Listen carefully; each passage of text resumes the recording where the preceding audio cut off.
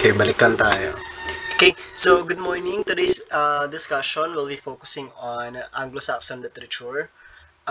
This is one of the four last topics that we have: Anglo-Saxon, European, African, as well as Latin American literature. So let's head on towards the discussion. So let's introduce first Anglo-American literature. So Anglo-American also influenced Filipino literature in some other ways as well as our culture.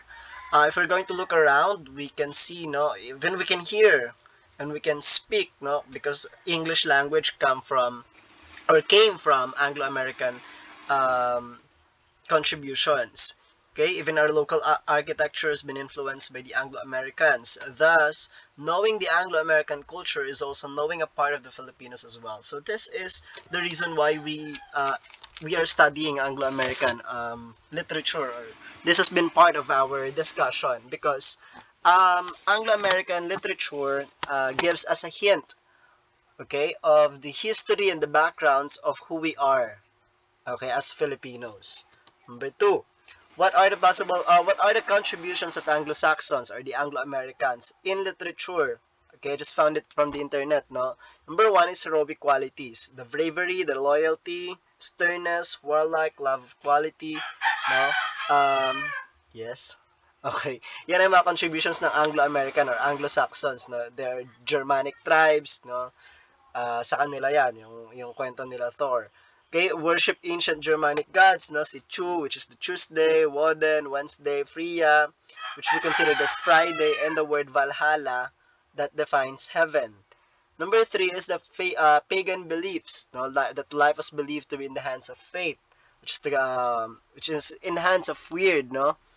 Or wired, or kung ano man tabasa dyan. I believe it's weird, which is the goddess of fate. No? The ruling warlords descended from the gods and sought revenge for treated household cruelly. No? And as well as the runic alphabet. And there's a lot of other contributions concerning Anglo-Saxons or Anglo-Americans. So these are just the few. Okay, what else? Old English Christian poetry, by contrast, is simplistic, for it's marked by innocent Christian belief. So, pag sinabi nating Anglo-Saxon, no, this uses the Old English style. If you have your Bibles with you, okay, pwede kayong mag-browse sa King James versions or yung mga Old English American version, no? You can see there the tag dito yung kaibahan nung Old English style of writing sa modern English type of writing. Okay? There are two names that are prominent during the period. So when we're talking about Old English Christian poetry, okay, we'll just be focusing on two. First is this one, Sedmond. And number two is Cynewulf. Okay, when we say Sedmond, now he is one of the earliest known English poet whose story was told by the Venerable Bede, who is known to have rewritten biblical stories in poetic form. Okay, so si Sedmond ang isa sa mga pinaka luma or pinaka naunang tag dito poet, no? English poet na nagdi-discuss, no, ng mga biblical stories in a poetic form, no? Nakasulat siya in a poem. Next is Cynewulf, no? He is the later poet, no? The Dream of the Rood, which is the first known example of his poetry that uses visions of a dream, no? It's suggested to have been written by either Sedmond or Cynewulf.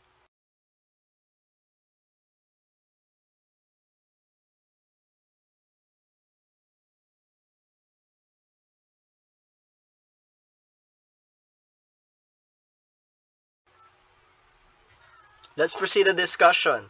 Now, when we say Old English poetry, it's usually written with a line of 4 stressed syllables and no fixed number of unstressed syllables. It is broken by caesura, which is the break of in the flow of sound. Please remember that, no? Caesura, a break in the flow of sound, and is arranged in independent patterns. It is also quite common for these poems to end unrhymed. Its common form is narrative, for there was no such thing as lyric poetic or poetry back then. So pag sinabi nating Old English poetry, mostly these are types of poetry that does not follow, okay, the normal poetry writing. So baga ito yung mga pinakauna-una, sinaunang mga klase ng tula, no? Na walang sinusunod na rhyme, walang sinusunod na pattern, commonly, no, narrative. If we're going to take a look at the Philippine literature, no, isang halimbawa nito yung pabasa, no, if you're Catholic or if you have been a Catholic, no, for sure you know how pabasa works. So this is yung pabasa nga lyric pa nga siya, 'di ba? Kasi may tono siya, no? Nilalagyan siya ng rhyme sa dulo. But this one, Old English poetry is narrative. Baga nagkikwento siya. No? So, yun lang naman pinagkaibahan nila, pero almost the same na rin ang pabasa, yung mga type of English poetry, Old English poetry. Okay, please remember that it is a line of 4 stressed syllable, may stressed syllable, no, 4 na linya, and then no fixed number of unstressed syllables. Okay? So that is the Old English poetry. So ito ay magandang halimbawa, no, yung Beowulf. Beowulf is one of the best examples when we're talking about Old English poetry. Okay, so we're supposed to watch the entire Beowulf series, or the entire, hindi naman series, no, but the entire Beowulf introductory video or presentation. It's just that we might not have the enough time. That's why mamaya, no, meron akong ipapakita sa inyong QR code. Okay, if you have your scanner with your phone, or you can use Google Lens, no, for this. You just have to scan the code, and then all you need to do is to wait, no? All you need to do is to wait for Google to finish scanning the code para lang siyang share it, no? Pag-scan ka ng code, and then bibigyan niya sa iyo yung link. Pag naibigay niya na sa iyo yung link, okay, doon yung mapapanood yung video na sinasabi ko. Kasi somehow it's 26 minute long video. Okay? Now, kung titingnan natin dito, tingnan niyo yung tula na yung Beowulf. Sabi diyan, when night had fallen, the faint crept near. So itong line pa lang na to, no, meron na tayong unfamiliar word. This is hindi unfamiliar to sa panahon nila because it is an Old English term. Okay? What else? Tingnan natin yung pattern. Near Danes done, period. Saw danger, saw danger, period. Across ready fury. Ito lang yung magkatunog, the ready fury. Sprang home, lair came all, heard, ruler, grief. Okay, so may kita natin na wala talaga siyang exact pattern. Okay, what else?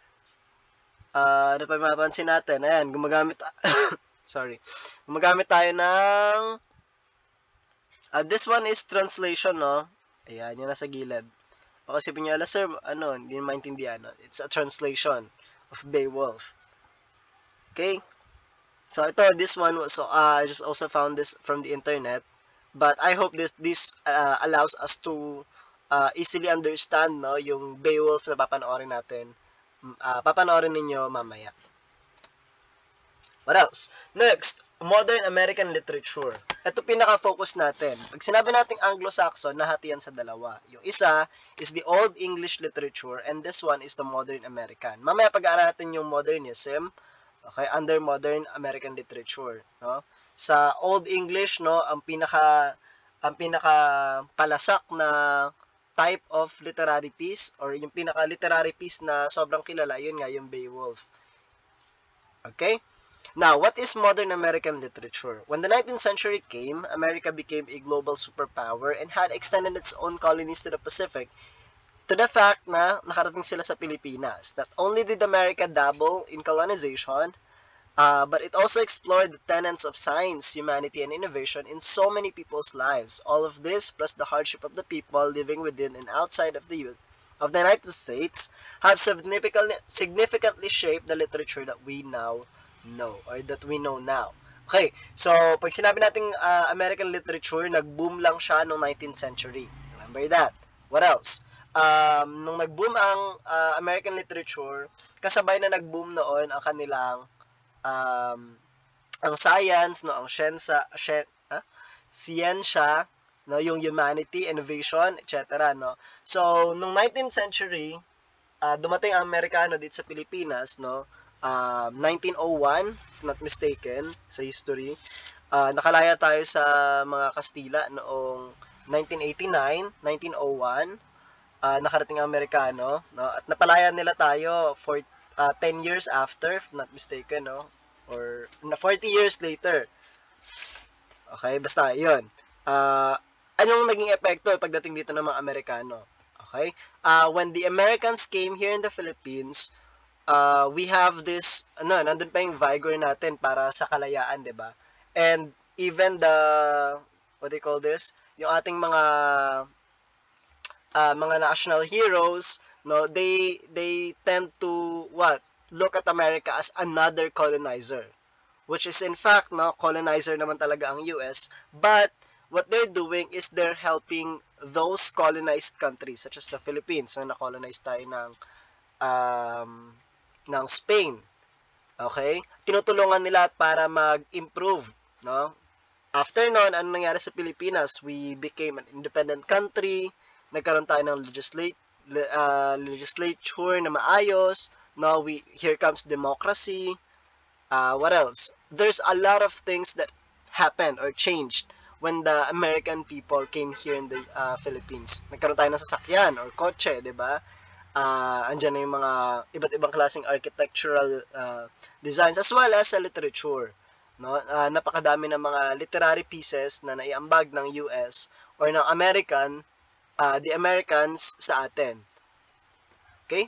Now, ito yung sinasabi kong code. No? I'll be giving you 1 minute, no? Or you may pause the video and then scan the code using your phones. Or if you don't have your phone, you may take a screenshot. Tapos, punta kayo ng Google. Click nyo yung Google Lens. Tapos, kunin nyo yung picture. Upload nyo yung picture dun sa Google Lens para ma-scan nyo Google yung code na ito. And then, it will lead you to the video. But, if you cannot be able to do that, I'll be sending the link as well sa GC. Sir, ba't may code pa? No? Kasi 21st century tayo. No? So, bago-bago din, makabago rin, no? Improve din tayo. Okay? Pero again, if you don't have the opportunity or if you don't have the capacity to scan the code, siguro mag-ano na lang, hintay na lang ng link sa GC para sa video. So this QR code will direct you to the video that I'm talking about, no? Yung Beowulf. This is a 26-minute video, if I'm not mistaken, from YouTube. Okay? And what I want you to do is I want you to view or watch the entire video kasi meron tayong activity niyan next week, no? You have to finish the activity according to this video. Okay? So, I hope na screenshot nyo na-scan nyo na, okay, na-direct na kayo sa video. Kung na-scan nyo na agad, no, wag nyo munang panoorin. Okay, just finish the lesson. Then, after nun, pwede nyo na siyang panoorin all throughout. Okay? Next, ito yung sinasabi ko sa inyo, no? Pag sinabi nating modern American literature, ang focus natin is the new criticism or the new modernism. Isang term lang yan, no? New modernism or new criticism. Now, this is theory, okay, that you can use in your daily situation, especially when you're tasked to discover how things work.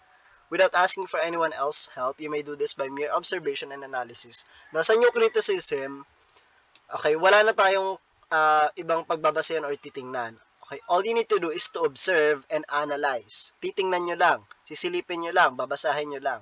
That's it. Magkakaroon na kayo or you will have the opportunity to give your own interpretation of a specific literary piece. New criticism is a literary concept that places the emphasis on close reading of the work or the text itself, no? Kaya pag sinabi nating new criticism, okay, ang emphasis natin dito is close reading. Kung naalala nyo yung close reading, na discussion natin last time, or last time, no? Pag sinabi natin close reading, you have to read and reread the literary piece until you understand it. No? Babasahin mo siya ng babasahin, ng babasahin, ng babasahin until you fully understand the context and the meaning ng literary piece na yon. Okay? The rejection of all historicism's attention to context and background is a way to look at the literary selection as to how it works. No? So, pag sinabi natin new modernism or new criticism, pero ang focus natin ito. Ayan, para hindi tayo malito sa term. No? Ito na lang term na gagamitin natin. New criticism. No? So, bakit new modernism? Kasi nga sa modern American era to na race, no? But the term that we need to remember is this, new criticism, no? Tinanggal natin yung old historicism kung saan inaaral natin yung history ng ng tao, ng author, history or background ng critic and whatnot, ano yung mga pinagdaanan nila in order for them to write this specific literary piece, no? We take them all away kapag sinabi natin new criticism or pag nag-focus tayo sa new criticism. Okay? We focus our attention in the context. Okay? In the context, in the literary piece itself. Na nagpa-focus tayo sa kung ano yung binabasa natin. Okay? Without justifying or without understanding or analyzing the history of the author as well as the history of the critics. What else? New modernism or new criticism is the way a piece works may be discovered through close focus o close focus. Kaya sinasabi ko kanina, 'di ba? Yung close reading is important. Okay? On the text and specific analysis. Sabi diyan, rather than finding out about its author and when, where, and why it was written, new criticism has been the most common approach to explicating literary selections in grade schools and high school English subjects. No, kaya sinasabi ko sa inyo, no, ang close reading is important sa new criticism. Bakit? In order for you to understand a specific literary piece, halimbawa yung Beowulf kanina, na gumagamit siya ng mga Old English types, okay, or mga Old English terminologies or languages, no, hindi mo siya maintindihan. But if you're going to read it over and over and over, no, mas maunawaan mo siya. Same thing with other literary pieces, no? Say for example, iba't ibang klaseng literary piece na halimbawa tula, no? At first you'll not be able to understand the meaning of or the context of the poem, but if you're going to read it over and over, that's the time that you'll be able to understand the meaning and the context. Okay?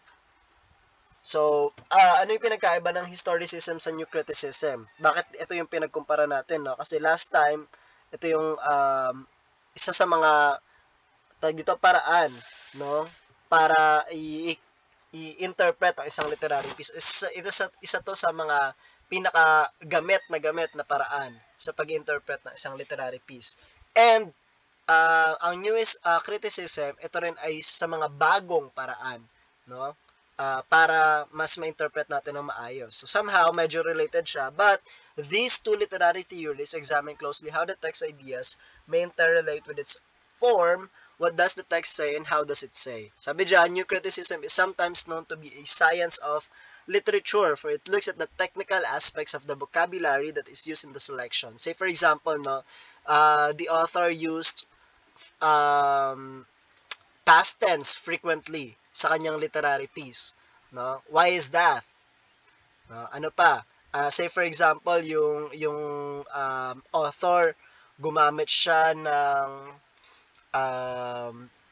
what do you call this? Gumamit siya ng mga talanhagang salita, no, sa kanyang literary piece. So why is that?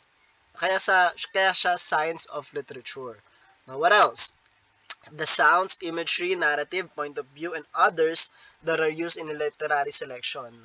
So ibig sabihin, yung plot, etc., yung sounds na binibigay ng tula, no, or ng isang literary piece, nakakatulong yan para sa pag-interpret natin ng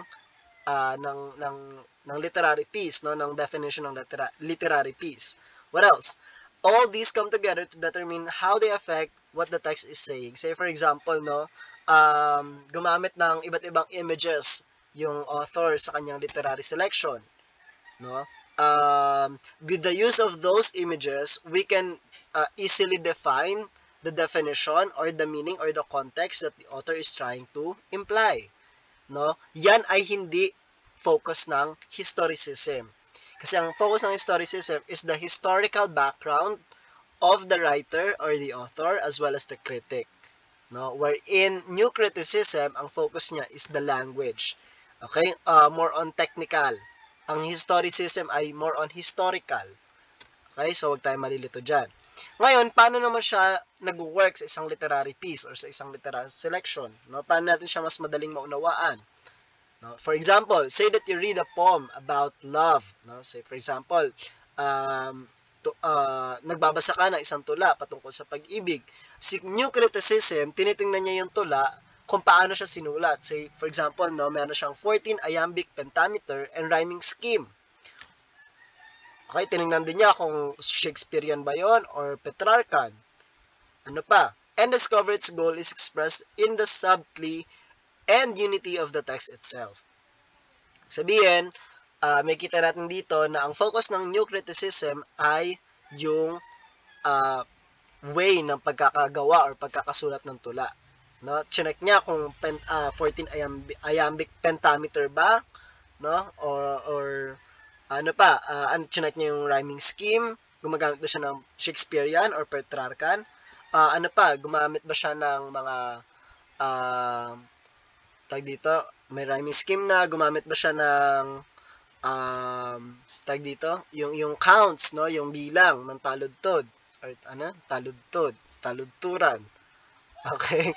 So ayan, yung mga ganong klaseng aspeto no, sa isang tula, yun ay basihan ng new criticism para mas madali niyang i-analyze yung literary piece. Sabi diyan, the meaning exists on the page itself. No? The meaning of the poem relies on the text. Okay?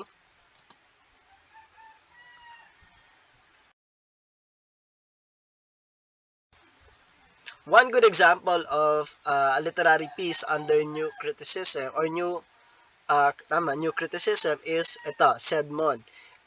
It is the earliest known English poet, or he is the earliest known English poet and was also an Anglo-Saxon. He was tasked to take care of the animals of the monastery in Whitby Abbey, and his most recognized poem is Sedmon's Hymn, which was composed after he had a dream. Later on, he became a monk and an inspirational poet. So, itong tula na to ni Sedmon is one of the most famous Anglo-Saxon poem. Okay? So, basahin natin siya. Ito yan. Okay, Sedmon's Hymn, Modern English Version. Okay, by Sedmon, syempre. Sorry. Okay, sabi dyan, now let me praise the keeper of the heaven's kingdom, the might of the Creator and his thought. The work of the Father of glory, how each wonders, the eternal Lord established in the beginning. He first created for the sons of men, heaven as a roof, the holy Creator, then middle earth, the keeper of mankind, the eternal Lord, afterwards made, the earth for man, the almighty Lord. So, apply natin yung new criticism. Here's your task, no? As you write your name and section on the attendance sa comment section, okay, you have to answer the question, what is the meaning of the poem, Sedmon's Hymn? Ano ang meaning ng poem na ito based on your personal understanding? No? Kung gagamitin natin yung new criticism, okay, you have to read it over and over and over in order for you to give your personal interpretation. So, I'm going to pause the video for a while or i-pause natin tong screen na to. Okay, or you may pause it yourselves and then I want you to read it and analyze it yourself, no? Pag meron na kayong personal interpretation, type it in the comment section with your name and your section, okay, sa unahan or sa itaas, no? Tapos yung personal interpretation nyo ng Sedmon. Okay?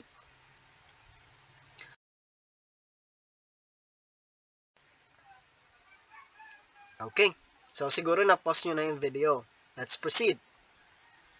Okay, another notable author is Edgar Allan Poe. Ito naman yung sa makabagong, hindi naman siya makabago kasi matanda na to or wala na si Edgar Allan Poe, no? Pero in the modern age, 19th century, no, Edgar Allan Poe is one of the most notable author and a poet, as well as editor and literary critic, who was best known for his tales of mystery and macabre. No? He was one of the earliest short story writers in America and is also credited as the inventor of the detective fiction game. So, alam ko, kilalang-kilala nyo si Edgar Allan Poe. Marami sa inyo ang nakabasa na ng mga tula or mga stories or kwento or fictional stories na gawa ni Edgar Allan Poe, no? What else? Poe is also unique for his he was one of the few American writers who earned from writing alone, though it made his life difficult financially. So, if we're going to check what are the literary piece of Edgar Allan Poe, we can see a lot. Okay? So, siya yung nagsulat ng The Raven, To Helen, Annabel Lee, The Telltale Heart, no, isa sa mga babasahin ninyo, no, may QR code din ako para sa website niyan. No, The Cask of Amontillado, ito, napakaganda nito. And The Fall of the House of Usher, napakaganda rin nito. Napakaganda ng mga literary piece ni Edgar Allan Poe, no. Isa siya sa mga unang writer na kumita sa pagsusulat. Pero mas naging mahirap yung sitwasyon niya nung kumikita na siya, no. So it made his life difficult even more.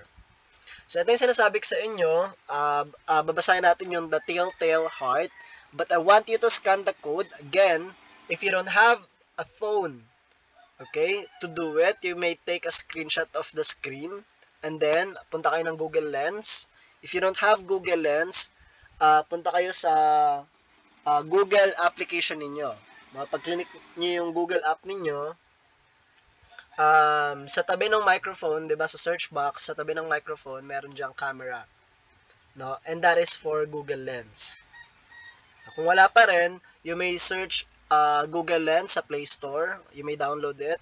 And then, i-upload nyo tong picture na to sa Google Lens app para ma-scan niya ni Google. Pag na-scan na niya, bibigyan niya kayo ng link para sa website. Then, pag naibigay niyo yung link sa website, dadirect niya kayo dun sa website. But, again, para sa iba, no, na mahihirapan para dito, pero para sa madadalian, no, kasi scan lang naman yan. Kung may scanner na yung phone nyo, okay, mas okay. Pero kung wala, at nahihirapan kayo, pwede nyo naman na kunin yung link sa GC. Sisend ko na lang doon.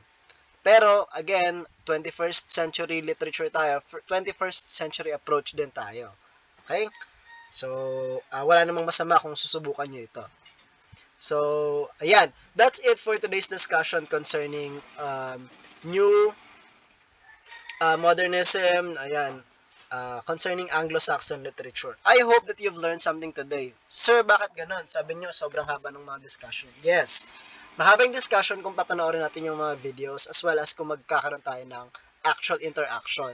So, after nito, sundan nyo yung video patungkol sa European literature. Okay? Same date will be uploaded. Okay? Again, yung attendance niyo sa comment section, all you need to do is to type your name, your section, and your answer doon sa tanong kanina. What is the meaning of the poem, Sedmon's Hymn, according to your own personal interpretation. Yung iba, no, nakaraan, may kinopya sa Google, halatang halata. No? So, wag nyo nang tularan kasi matic 0 yon. Okay? Wag din kayong kukopya ng sagot ng classmates ninyo. No? Yung iba, hindi kinokopya lahat. No? Yung kalahati lang or yung 1/4 lang. No? Kita pa din, halata pa din kayo. Okay? So, please, no, make your own personal task or your personal interpretation. Okay, I do hope that you've learned something today's discussion. Thank you very much. Grade 11 students. Ano pa ba? So, ayun lang. Continue to stay safe. Take care. God bless you. And please make sure to review and re-review the lessons and the discussion. Okay? So, ito. Meron pala akong concluding statement concerning Anglo-Saxon literature. Nice. Gawa to kanina. Sabi dyan, Anglo-American literature is one of the oldest literature recorded in history. It is because that Anglo-Saxons were some of the first people who wrote English, no, or Old English. No, para sa kalaman ng lahat, no, ang Anglo-Saxon, sila ang naka-invento or nakagawa na or unang gumamit ng English or Old English. No? So, pamana nila yan sa atin. This gave birth to two kinds of literature back then, the epic pagan poems and the Christian literature. Now, from here, modern American literature came about, and nowadays the topics are more diverse due to the historical and cultural shifts in recent years. No? Because of so many years that have passed, no, and a lot of things going on sa US and sa ibang part, no, ng mga Anglo-Saxon countries, no, nagkaroon ng diversity with regards to their literature. What else? More than this, American literature has affected Filipinos because they came to colonize the country more than 200 years ago. Their literature shows how much of their culture the Filipinos have assimilated as their own, including their